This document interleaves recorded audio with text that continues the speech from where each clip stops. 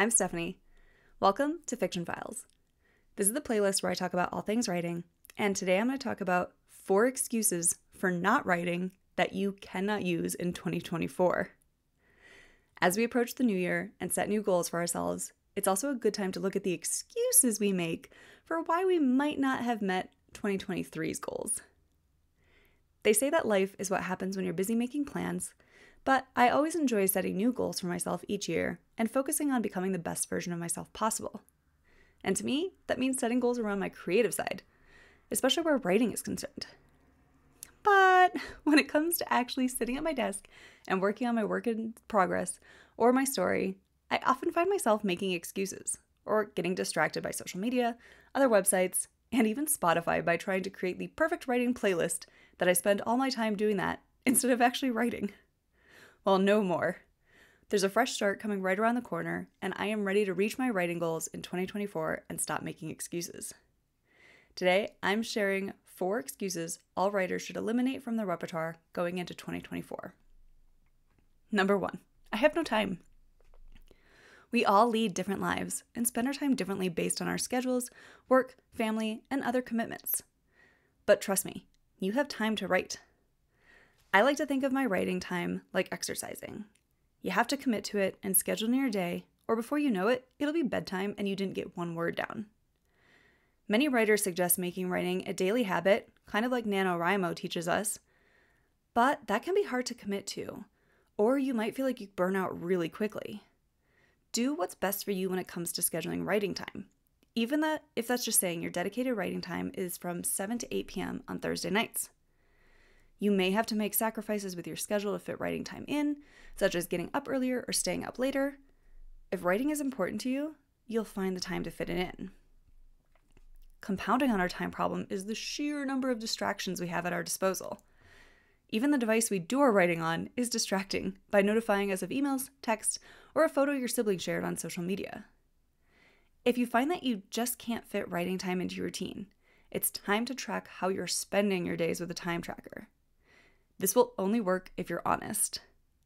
Did you really watch 4 episodes of Friends back to back? Did you really spend 30 minutes scrolling through Instagram? Did you get sucked down a rabbit hole on Wikipedia doing research? I'm guilty of all these things too, and that's why I've tried in the past to create a spreadsheet or use a notebook to track how I'm spending my time and finding things I can cut out and replace with writing. Instead of watching YouTube videos during lunch, I will start writing in my notebook or take a walk and record myself talking through my story ideas. Instead of letting Netflix play the next episode, I tell myself it's time to get off the couch and back to my writing space for a writing session. One helpful way to manage distractions and make sure you're focused is to try the Pomodoro technique, where you write and only write for 25 minutes, and then take a 5-minute break to check your phone or other websites. Another time-related excuse is the "I'll have time for it later." Will you though? What will be different later that you'll suddenly have lots of free time? You have to focus on the now and starting to build good writer habits immediately instead of sometime down the road. Number 2, my work isn't good enough. Well, you're right if you don't bother to try. That right there is a sad self-fulfilling prophecy. The only way you become better is by doing the work. Give yourself permission to write badly. No one's going to read the first draft anyway. Remember that it's the journey, not the destination.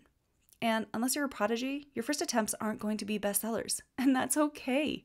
It's going to take time and some revisions to have a good draft of your work. If you're feeling stuck, you could also take it upon yourself to study the craft by buying writing books, enrolling in free or affordable online classes like on Udemy, or by joining writing groups to get feedback from other writers. Number 3, I'm waiting for inspiration. So you're a waiter, not a writer then. I get it. It can be hard to write when you're not feeling inspired or motivated, but you have to push through. Learn to treat writing like a job. Set goals, deadlines, and create consequences for not following through. Or you could set rewards for meeting your deadlines and goals. If you can't use the excuse of not being inspired at work, you can't use it with your writing.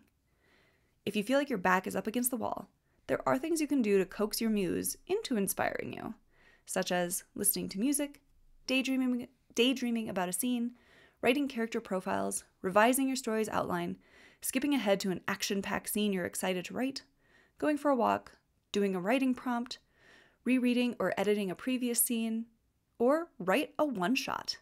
It's a scene that won't make it in the final draft, but it's just fun for you to write, like your characters going to a wedding, getting lost in the woods, or going to dinner. It's just something to get that creative muscle flexing. Lastly, number 4. I don't know how my story ends. Well, let's find out.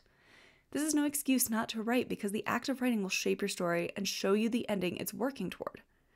You could also look at your outline and see what endings fit your story, or analyze your character's arc and finding what ending suits them best. Or just brainstorming different ways your novel can end that exemplify your story's theme. You could even study some of your own favorite books and see what elements you can take from those endings that you really loved and work them into your own story. So tell me, what writing excuse do you tend to use? I am definitely the I don't have time, and here I am watching Friends for 4 hours every night. Share yours in the comments below. Otherwise, thanks for watching Fiction Files.